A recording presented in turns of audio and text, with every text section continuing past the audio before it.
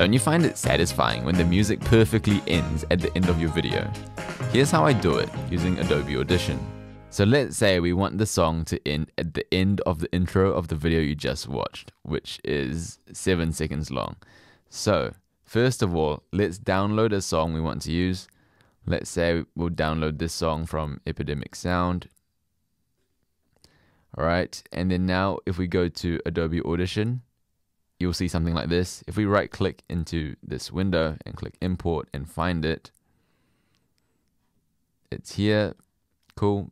Now if we right click on this panel and go insert into multi-track, new multi-track session, let's call it whatever we want, example, whatever.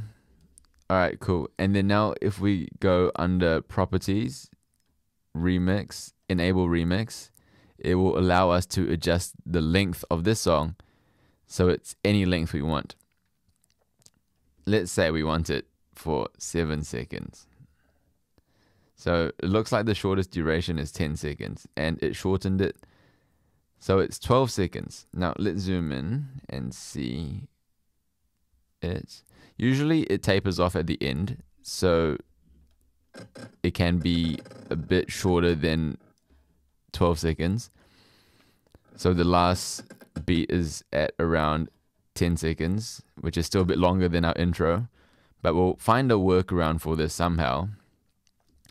And these jagged lines show where they made the cut to make it shorter. Alright, say that's all good. We'll go File, Export, multi-track mix down, entire session, put it under downloads. Okay, let's go under Final Cut Pro and then we'll go under downloads. Let's close this. Let's drag and drop it onto our timeline. And as you can see, it's longer than our intro, unfortunately.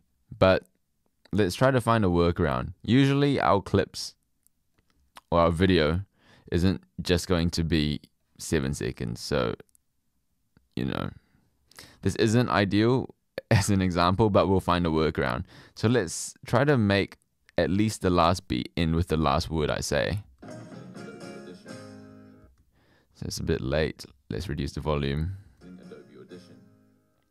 So that's pretty good. Let's see what happens when I make this at the start. Don't you find it satisfying? That's pretty good, to be honest. Let's zoom in and see if we can just drag this so it fades in slightly. Don't you find it? Let's see what happens when we cut out this beat.